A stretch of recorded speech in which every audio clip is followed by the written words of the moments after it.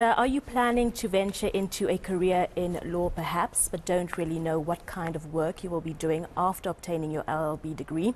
Well, experts say a Bachelor of Law offering many career options to graduates other than the traditional attorney or advocate jobs. An LLB degree is an undergraduate qualification in law that equips students with a sound knowledge of the South African legal system. And to talk about the potential career streams and some of the requirements for an LLB degree, I'm joined now by Advocate Jacques Nieuwoudt, head of the LLB department at STADIO School of Law. Good morning to you, Advocate. Thank you very much for joining us here on the South African Morning. I think first and foremost, tell us a little bit about the STADIO School of Law and what it offers. Thank you, Abigail, and thank you for our viewers for also joining us. Yes, STADIO Higher Education is one of our leading private higher education institutions. And just to set our viewers' minds at ease, our higher education institution is registered with the Council of Higher Education and or the Department of Higher Education and Training. Our qualifications and programs are also registered with the National Qualification Framework, South African Quality Association. So all your requirements for having a recognized and certified degree is in order. So yeah, first of all, you will be able with such a law degree, a LLB degree, to go and into the marketplace and also be a well-rounded student. Abigail, before I go into the specifics of the kind of disciplines that we cover in a LLB degree, I just want to take a step back and because the LLB degree is a sort of a certification paper that you get, but what does that mean? What does that mean for you as a person? In training you, we ensure that you are a well-rounded student, a well-rounded law student ready for the world of work.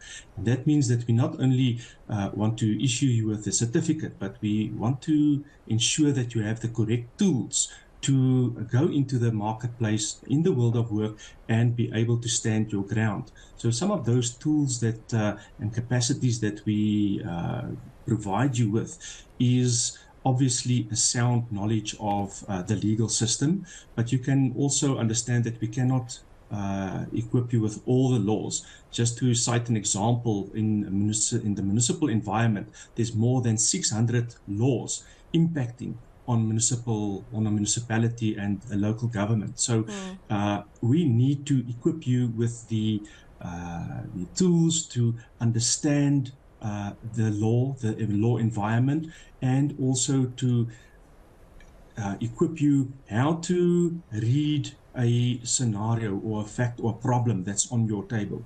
You need to identify the problems, dissect the problems, then think analytically and critically, evaluate the situation, and then at the end of the day come up with a conclusion. So it's a whole process of equipping our students, arming them with the background knowledge and arming them also with the ability to dissect problems, critically think about it, and come up with solutions. Advocate, let's just take it a further step back and maybe speak to young people who are possibly still in high school, who are thinking of what their future holds and what possible paths they could take after school. I remember a point in high school where selecting your subjects was such a daunting task, because often in high school we aren't sure of what path we would like to take and study further. Are there specific requirements when wanting to pursue an LLB degree? Yes. Obviously, in your to go to university, you need to have your matric certificate with the possibility to go further with your studies. That is matric exemption, that you can go straight to a law degree that will enable you to enroll for a BA law degree, BCom law degree, currently at STADIO, our LLB is still a postgraduate degree, but we are envisaging also to come up with a normal 4-year LLB degree, and that will be implemented as from 2024. But in our BA law and also your BCom law, we provide you with enough subjects that at the end of the day, you will be able to have exemption for some of the law degrees required for LLB, so that you can complete it in the shortest possible time. But I want to tell you, Abigail, that even students that do not receive that university exemption on their matric certificate, they don't have to despair.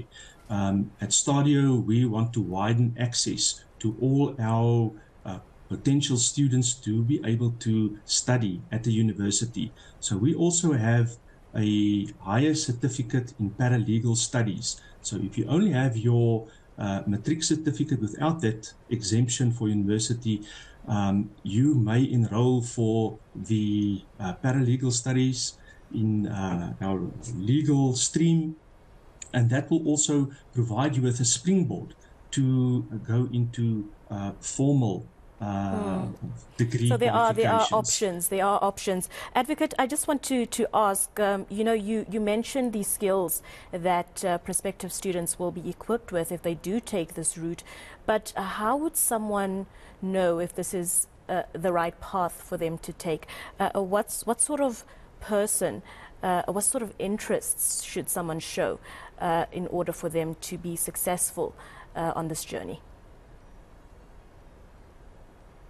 The interest, obviously, most of our students do watch television, and they see all these programs where people are in the courtroom situation. So obviously their interests are awakened for the law, but it is not only somebody that's got an interest in pure law.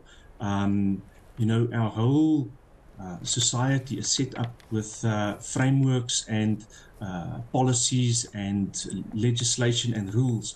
So everybody that's got an analytical brain for rules, regulations, structures, and compliance would most probably be suitable for a law degree. Because conventionally, we think of only people that becomes attorneys and advocates with a law degree, but that is not limited to those specific degrees.